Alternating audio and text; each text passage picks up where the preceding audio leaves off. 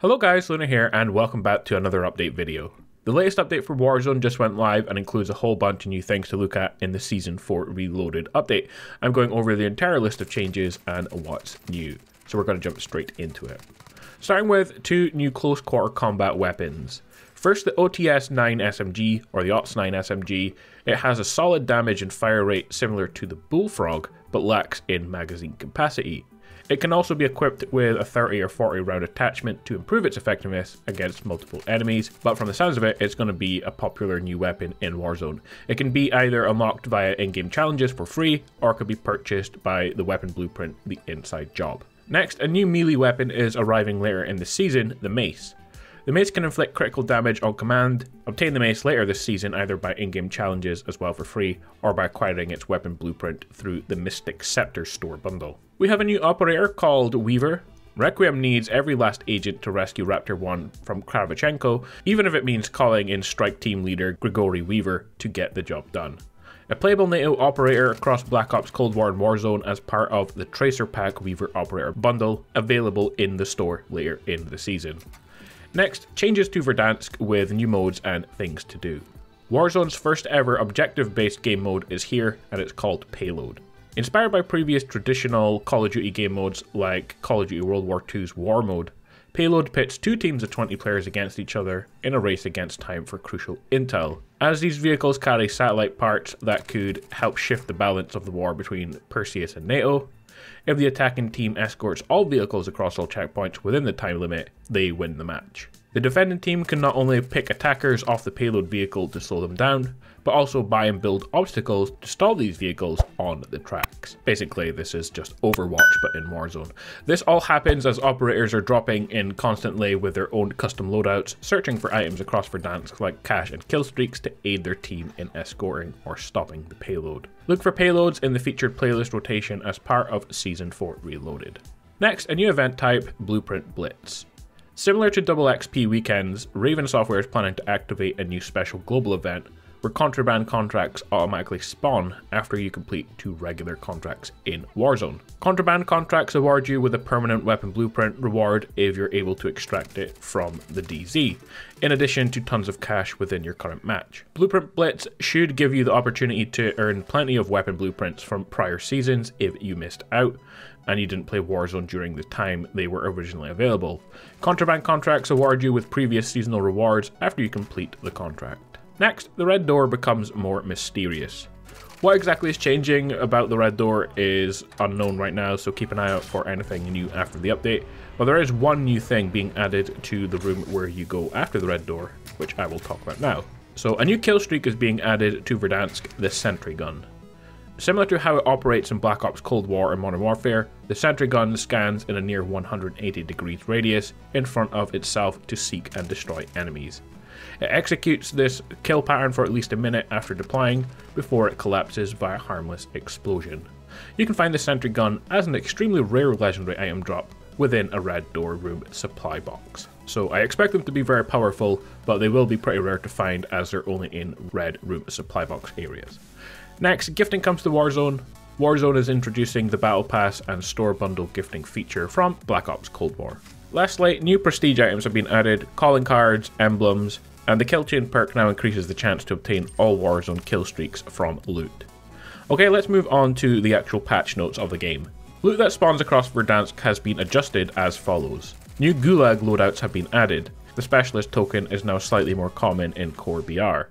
Combat bow kill streak damage has been increased and it will now down enemies who are directly hit. Players will now drop their current equipment directly behind them when looting a loadout drop. Vertical camera movement will no longer be locked when sliding on a downward slope. Dirt bike update as well. Wheelies. Lean back to lift the dirt bike and initiate a wheelie. Lean forward to increase steering sensitivity and allow the dirt bike to perform sharper turns. And the dirt bike now supports leaning forward and backwards in the air as well, so make sure to position yourself for the perfect landing. To user interface and user experience.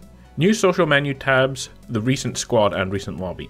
So added 2 new tabs to the social menu to display recent squad mates and recent game lobby members so that players can be more easily found and so you can play with recent teammate members.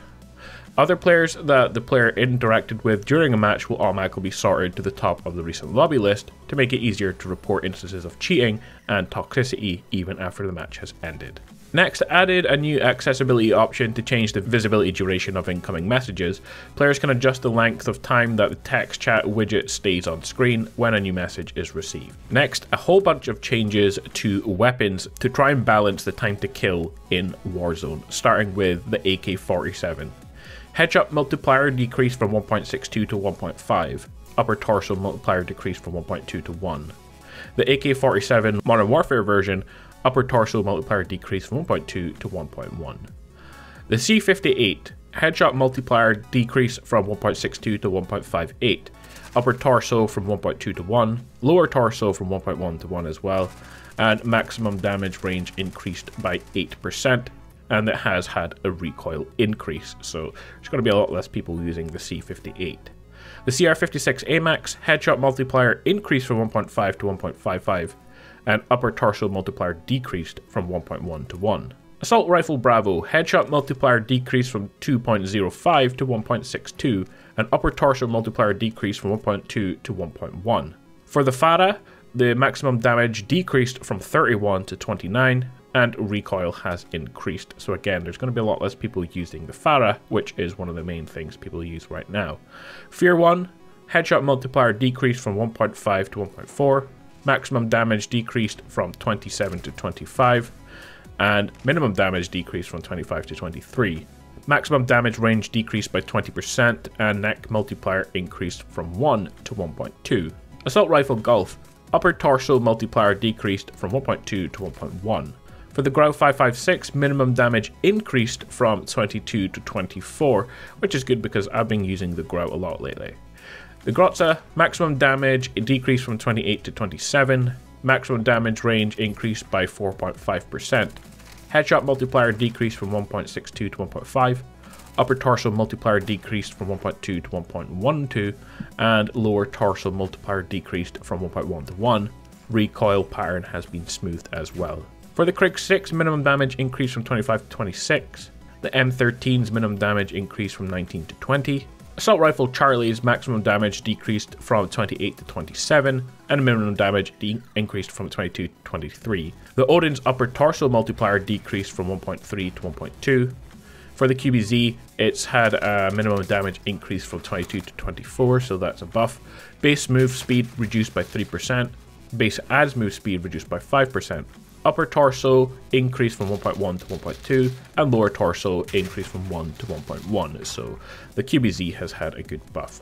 Ram 7 maximum damage decreased from 28 to 26. For the XM4, maximum damage decreased from 32 to 30, minimum damage decreased from 28 to 27, and add speed decreased slightly, and recoil increased slightly as well. To the M60, maximum damage increased from 36 to 37, headshot multiplier from 1.5 to 1.6. MG34 maximum damage decreased from 31 to 29, minimum damage from 28 to 27, headshot multiplier decreased from 1.5 to 1.4, upper torso multiplier decreased from 1.1 to 1. MG82's add speed decreased slightly, Light Machine Gun Alpha's maximum damage increased from 31 to 32, and damage range decreased by 7%. Upper torso multiplier decreased from 1.1 to 1. The SA-87's upper torso multiplier decreased from 1.2 to 1.1. Light Machine Gun Alpha, maximum damage decreased from 34 to 33, and upper torso decreased from 1.1 to 1. For sniper rifles, the Swiss K31 adds animation updated, and now shares a base reticle with the ZRG 20mm. Two SMGs, the AK-74U maximum damage decreased from 35 to 31, so that's a huge difference. Minimum damage increased from 25 to 26. Headshot multiplier decreased from 1.62 to 1.6. The upper torso multiplier increased from 1 to 1.1, and bullet velocity has increased by 5%.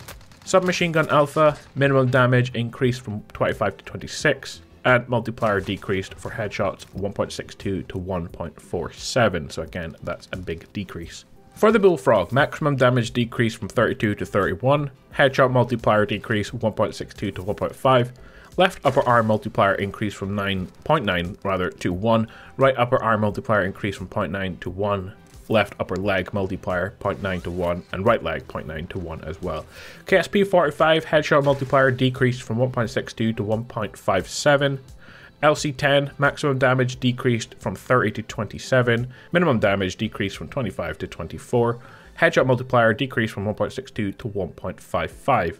For the Mac 10, maximum damage decreased from 24 to 23, and minimum damage decreased from 20 to 19. The Milano 821 recoil increased slightly, maximum damage range decreased by 12%, headshot multiplier decreased from 1.62 to 1.38, upper torso decreased from 1.2 to 1.1, and lower torso multiplier decreased from 1.1 to 1. Maximum damage for the Submachine Gun Alpha decreased from 33 to 31, and minimum decreased from 25 to 24. The Nail Gun's maximum damage decreased from 50 to 46, headshot multiplier decreased from 1.62 to 1.45, and upper torso decreased from 1.28 to 1. Submachine Gun Echo maximum damage decreased from 35 to 34, but minimum damage increased from 25 to 26. PPSH 41 maximum damage decreased from 28 to 26. ISO minimum damage increased from 20 to 21. Submachine Gun Delta minimum damage increased from 25 to 26. And Fennec maximum damage decreased from 25 to 24, minimum decreased from 20 to 19. Tactical Rifle Charlie headshot multiplier decreased from 1.8 to 1.7. CRV.2 multiplier headshots decreased 1.7 to 1.6, and the M16 headshot multiplier decreased from 1.8 to 1.6. So I know there was a lot of info in there, guys, but there are some huge changes coming to weapons in Warzone after this update. There's also one change to an attachment. The BLCW Sniper Optic with 4 times or greater magnification will now state that they have an optic glint. Plus, guys, there is a whole bunch of bug fixes as well to go with that, which will be on screen now. That then is all of the changes in today's Warzone update, including the new Season 4 Reloaded content. Guys, if you want to see straight to the point update videos for all the biggest shooter games, no clickbait, no 10-minute videos, just the official news and updates as they happen, no matter how big or small, then subscribe and help to grow the channel. Thanks for watching, and I will see you all next time. Okay, bye.